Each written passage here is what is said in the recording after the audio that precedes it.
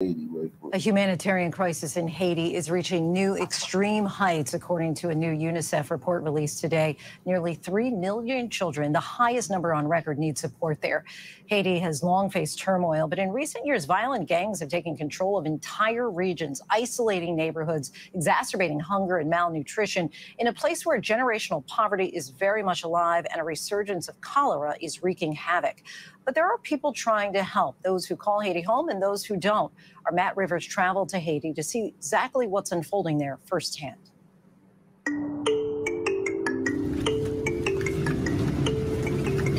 Deep in the heart of Haiti's breadbasket, an area called Artibonite, this small farm grows one of Haiti's most beloved fruits. C'est un mango ça, le mango français. C'est un mango, yo moun yo te kon vendre en pile. Mais je dis a, yo pas même mon grain yo pas vendre. En question mango ça tout c'est gaspillé. Thousands of mangoes rot on the ground, flies feasting on what should be sold in a market. But just getting this produce to a market these days is nearly impossible to do safely. Gen des moun tout dans période yo pral faire production là, ça veut dire que mango a te kon aide yo et puis gen l'autre produit tout c'est pas seulement mango qui gaspillé, gen des autres produits paysans fait tout qui gaspillé à cause d'insécurité a. Eh bien paysans je dis a yo là gen des bras balancés. Normally, these farmers harvest the crop and send it to the nearby city of Gonaïves. From there, it's sent all across the country. But an eruption of gang violence has brought with it the threat of murder and kidnapping. Go to the market, risk your life. Bandi prend nous à la veille, nous fait 3 jours dehors. Mais après 3 jours, nous fait dehors, yo prend l'argent que sous nous, nous t'avons acheté commerce pour nous te vendre, yo prend l'argent sous nous. Et puis après ça, ils viennent mettre, déposer, nous mettre en côté, faire nous faire 3 jours. Ils viennent demander famille nous gros l'argent pour libérer nous après. Desimis Modelaine is one of hundreds of women known as Madame Sarah, workers who buy and sell produce, a key part of distributing food throughout the country. After kidnapping, ça a été une grosse tristesse pour moi. Je prends l'argent pour la game, je prends l'argent pour l'acheter, je viole. Tout ça. M'oblige à concentrer sur la qualité.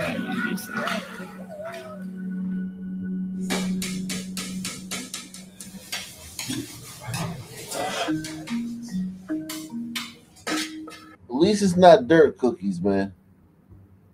With markets inaccessible, the UN's World Food Program, or WFP, is trying to help, setting up a small market where they buy produce directly from farmers. You guys are buying from local farmers, that's the idea. Straight from local farmers. Thousands of local farmers are able to earn some income, make some money, even during this crisis, thanks to this program. Normally, when there's not so much gang violence, they can just sell at another market here. Right. But because of the violence, they can't sell their food there? That's exactly right. The violence has harmed markets. It's a disrupted trade, and farmers can no longer. This is why Africa was in the state it was when the gliders came. This is why Negroes and Negro land was the way it was, because think about 100 years of this without white intervention. If you ask for a bunch of, some people will tell you, well, it's because all the glider countries conspired to keep Haiti down because they were the one black nation. Or it's like, we ain't got no fucking thing to do with what's going on in Haiti. Yeah, this is just after a few years, maybe 2 years of this. It's been like this since the jump. Just degeneracy. And with constant white intervention or European intervention or outside intervention, those people in Negroes and Negro land, they were living like this for millennia. That's why you saw human sacrifices and babies being killed because their teeth grew in a certain way, and fucking children. When a woman dies, they bury her children alive with her corpse. I agree with that wickedness, but I don't think you should. I don't think decades to fucking, you know what I'm saying, come about. These people only 2 years into this shit. Well, if you want to take Haiti as a whole, they're 200 years into it. But this level of just no functioning government, They're 2 years into this. What about do what they do, which is bring their goods to market and sell them because they're threatened of being kidnapped, they're threatened by violence.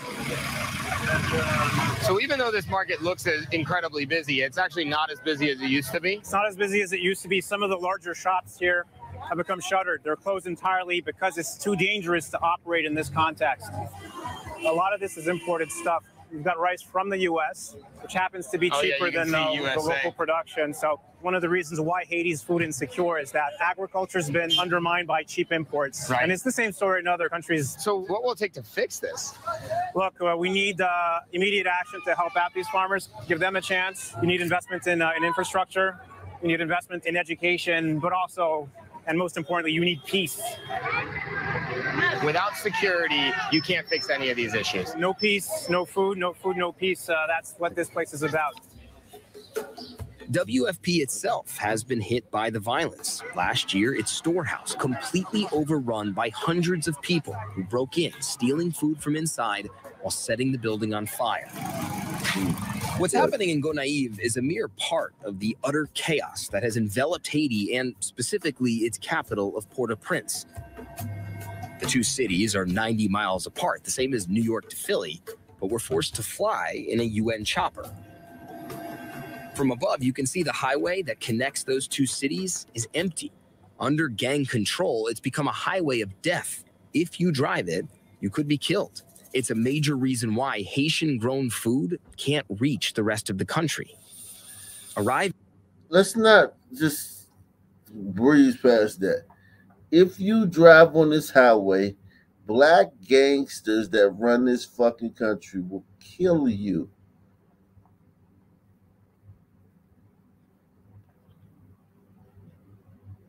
Anybody want to chime in on that? Sounds about right. But this happens. I mean, if you drive on the highway in Oakland, black gangsters will kill you too. Yeah, but not. But he also said something that you shouldn't let pass you too. He said that cheap U.S. food products are also entering that market. That should never get past you also. As if United States is not a food empire, which it is. I'm not saying that the Haitians are not ignorant themselves. Don't think the Europeans are saviors in this manner. That's not what it is, because what's happening in Haiti here is the same thing that's happening all across the globe where the U.S. empire tend to land. See what I'm saying? Well, I mean, what are they supposed to do? Like not send them rice, and then that will be a thing. No, that's not the point. The point is to make the American farmer profit in a poor nation and have the people that's developing their own food to collapse their market. That's the strategy of the United States in these poor nations, whether it's in El Salvador, whether it's in Haiti, whether it's in Nicaragua or in the Pacific. This is the strategy. I think they collapsed a lot of the market when they burned and raped their side of the island. The land, that is. And also the farmers there in Haiti, they can't get the food out because these roads are closed because of those thugs. Yeah, I mean, you know, you gotta look at when America has when America comes in and has like they have agreements with certain nations. You actually have to read the documents. Like, you're not supposed to produce this and that and that. American farmers is going to give you this, we'll give you that. So when they have trade agreements, you should read them. And just don't assume that this man is coming here like Tarzan, because they're not Tarzan at all. They're not coming to help nobody. Definitely agree that you should read any trade agreements brought to you by the Glider Man. That absolutely, you need to read the fine print. Yeah. You know what? I still blame the Juice Crew, personally. Facts. Okay, so if those people didn't have that rice that the Americans produced in that little street bazaar or whatever that was, what would happen to those people in Haiti without that food that the Americans sent? I'm not saying that this would become a paradise, but I'm saying also that the Tarzan angle needs to be removed from this equation, as if the European is coming to save or intervene in. They're not doing none of that stuff. That's not what they're doing across the globe. So you don't think this is like you don't think this is voluntarily given? You think they're like making a big profit from this? Yeah, America makes profit off its agriculture all throughout the world. Yeah, I'm sure that's true. I just don't see, like, I mean, you know, is it wrong to? I can see how, like, over a long time, possibly, like, a lot of different people doing, you know, having different schemes with stuff up their sleeves, you know, and with the guise of trying to help people who are impoverished in Haiti, have been really exploiting them instead. That I can definitely get, but just as a reason for, like, why Haiti has been in crisis for its entire history, just I think there are other reasons that, you know, are at the That's root of one it. of them. I'm not saying it's just the primary reason, but one of them is also that also. Just like you look at Central and South America, when you look at a lot of Central and South America governments were overthrown for simple things like corn. Yeah, that's yeah, like banana wars, stuff like that. Right. Under gang control, it's become a highway of death. If you drive it, you could be killed. It's a major reason why Haitian-grown food can't reach the rest of the country. Arriving in Port-au-Prince, the question is, how has this happened, and why are things so bad? Haiti's history is long and complicated, but focus on the last 2 years. The country's president, Jovenel Moïse, was assassinated in July 2021. No new elections have been held, meaning right now there's not one elected official in office at any level of government countrywide. Armed groups now fill a power vacuum.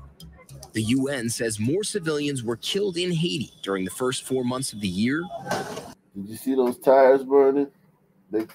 That's the PC version of what they can show you. What? Armed groups now fill a power vacuum. The UN said that's the PC version they can show you, but you know what that means, right? What does it mean? If you hear, you know. Yeah, you know. If you know, you know. Yeah. As more civilians were killed in Haiti during the first 4 months of the year than in Ukraine. This is an area entirely controlled by armed groups, and because those groups are fighting one another, this is one of the most dangerous areas in all of Haiti. In fact, the only reason we can get in is because one of these gangs has given us permission to enter, but they've told us we're not allowed to film as we enter the neighborhood because they don't want to show their enemies, as they call it, what they're doing. A few seconds later, we're told it's not safe to film. Yeah, we have to put down. Okay, there. No, let's stop filming. Let's stop filming. Once inside, we go to a school with the WFP and their partner, local NGO, hands together. They go to deliver lunch. The school, an oasis of sorts, in a desert of brutality. Bonjour. Bonjour. A brief moment of peace that can be interrupted at any time. In here. Yup. So this is damage from... It was just rice. There was no sauce, no vegetables, just rice. A stray bullet. Yes. Here, that came in from the street. That's the violence. That's the violence. And there's kids everywhere. Sometimes you'll find some bullets on the yard, in the classroom. Right. Yeah, it's kind of freaky. Yeah. It's terrifying. It is. WFP and its partners are feeding roughly 600 kids here, likely their only solid meal of the day. Tiny hands grip big spoons and clean plates of Haitian rice and beans. 12-year-old Michael Francois says the violence has been horrific.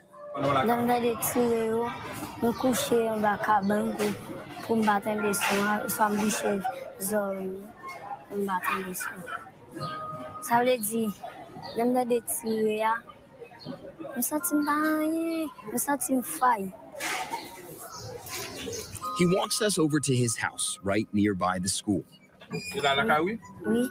Inside, he and his mom show us the bed that he hides under when the shooting starts. His neighborhood is bleak and not getting better.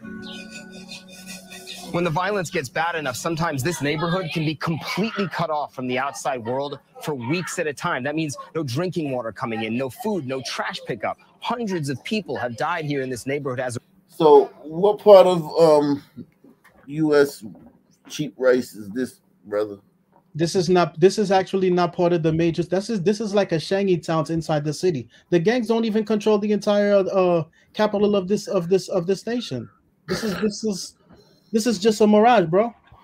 Yeah, but what about, like, they're getting cholera because they're drinking water out of the same place they shit in? You think that's in the entire nation? It's a fucking widespread epidemic, is what they said at the beginning of the video. If you look at other newscasts in regards to the gangs, and you look at the foundation of of the city, you'll see it looks totally different than what they're presenting to you there on ABC.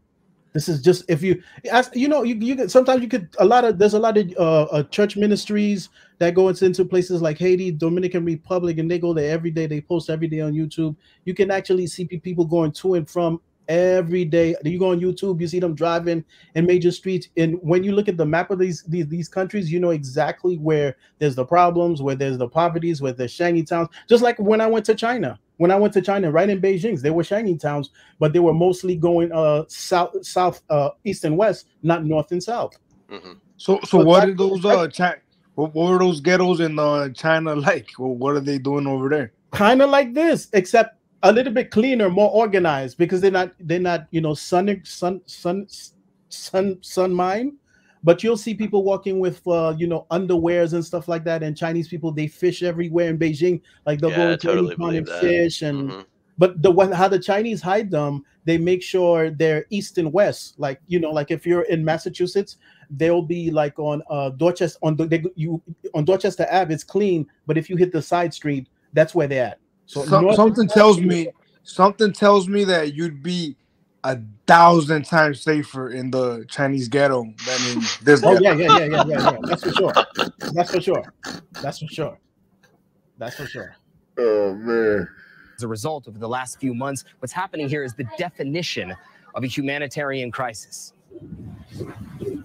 Filling the void are so-called mud pies, eaten in Haiti for a long time, but never as a primary source of food until now. What's happening here?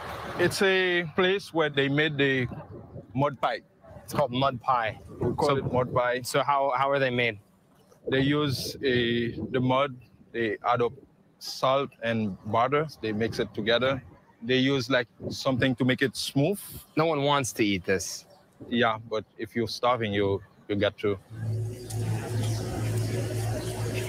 At this hospital, a few miles outside of Cité Soleil, mothers bring in their malnourished children.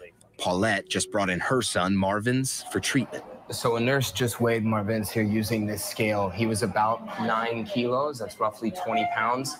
Marvin's is 4 years old. My son is just shy of 10 months old. They weigh the exact same. Paulette fears she can't care for her son.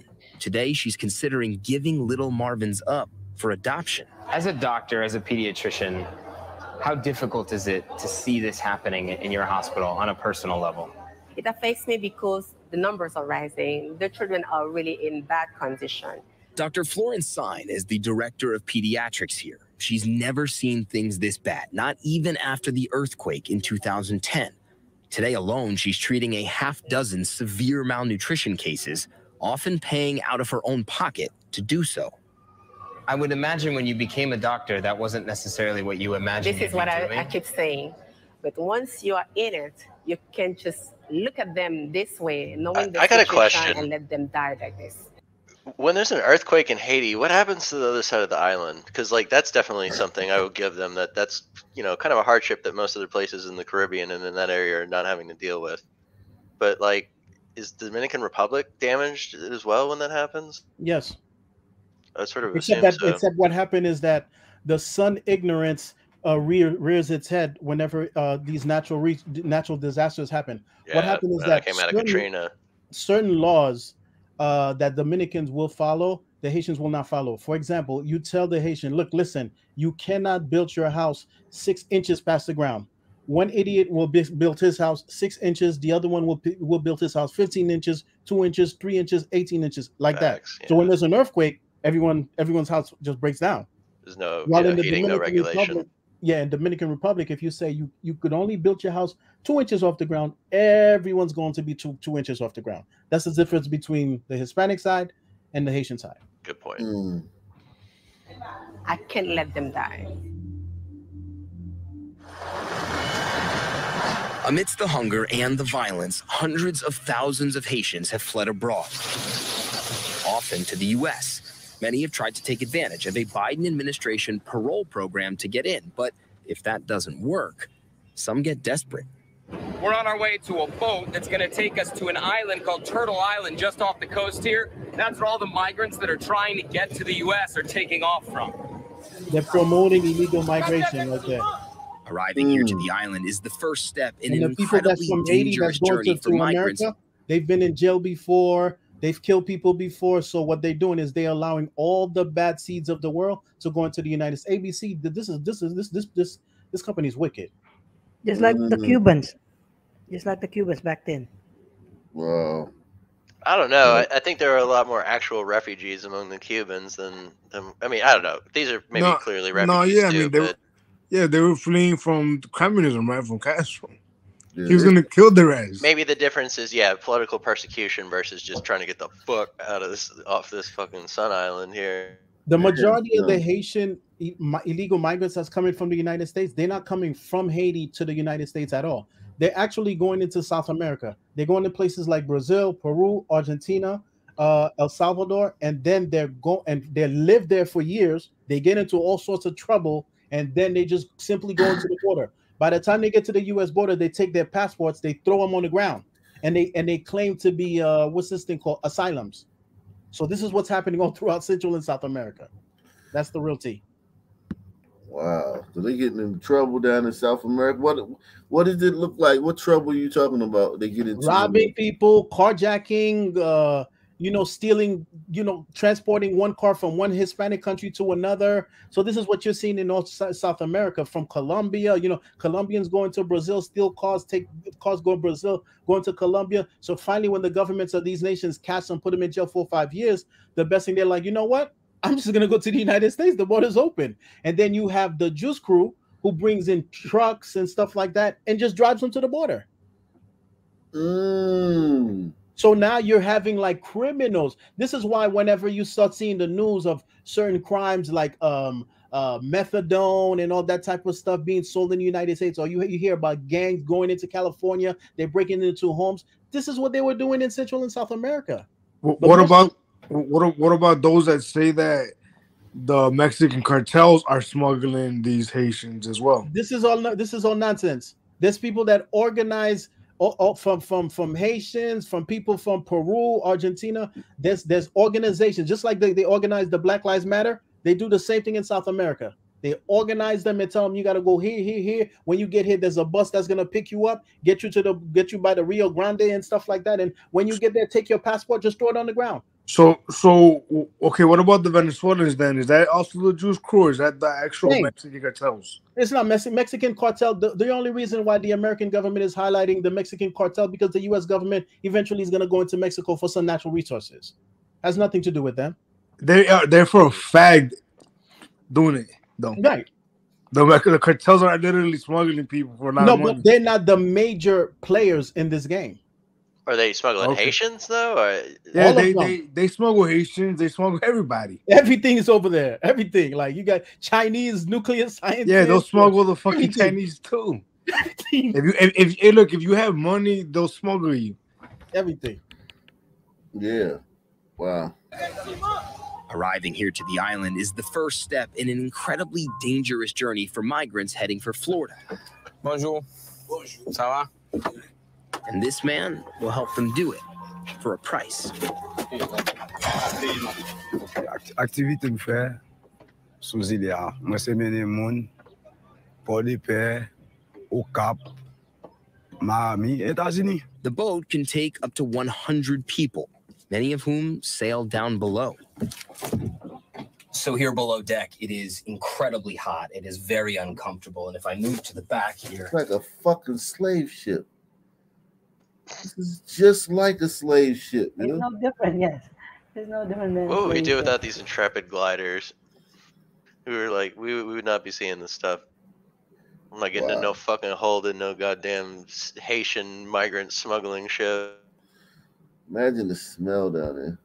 The gliders don't have no just how cramped. Yeah, it's like, I mean, like you getting on this boat, man. You a brave motherfucker, man. This space, the captain tells us that. What? 50-50 if you get to your destination safe. Yeah, if you're a woman, could you imagine being a woman on this boat? Below. Yeah.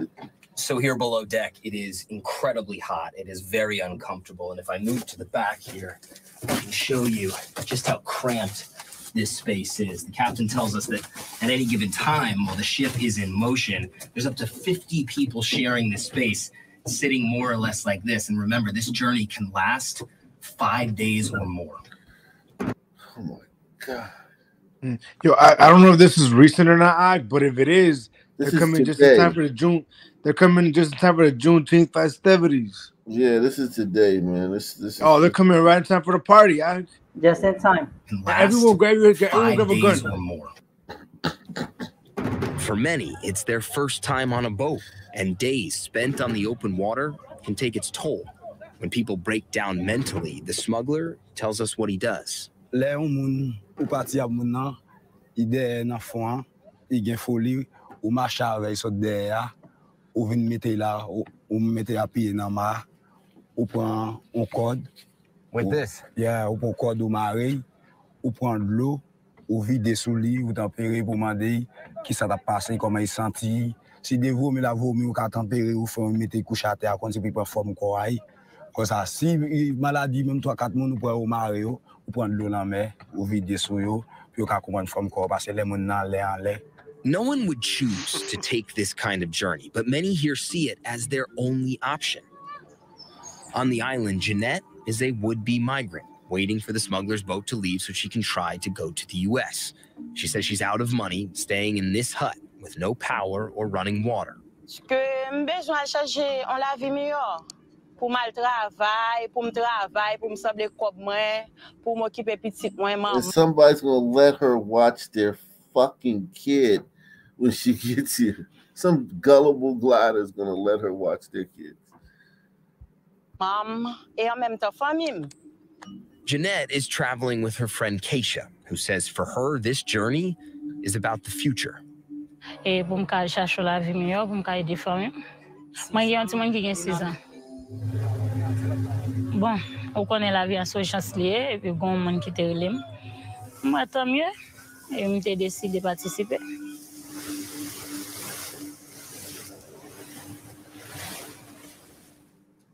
What a grim portrait. Our thanks to Matt Rivers for bringing us that. Hi, everyone. George. That brother is the one who interviewed Lil Wayne back then. Keep on pushing Lil Wayne to hate white people. Right. Oh, really? Yes, that brother. Hey, Alec, but you know, now that you mention it, I'm very intrigued by the non-spoken agreement between gliders and some people, where gliders will take care of some kids, and as a result, some men will take care of glider queens. Yeah. It's a symbiotic relationship, man. Yikes, man. And on that note, I'm out of here, man. Peace out, man. Doses. Peace. See you.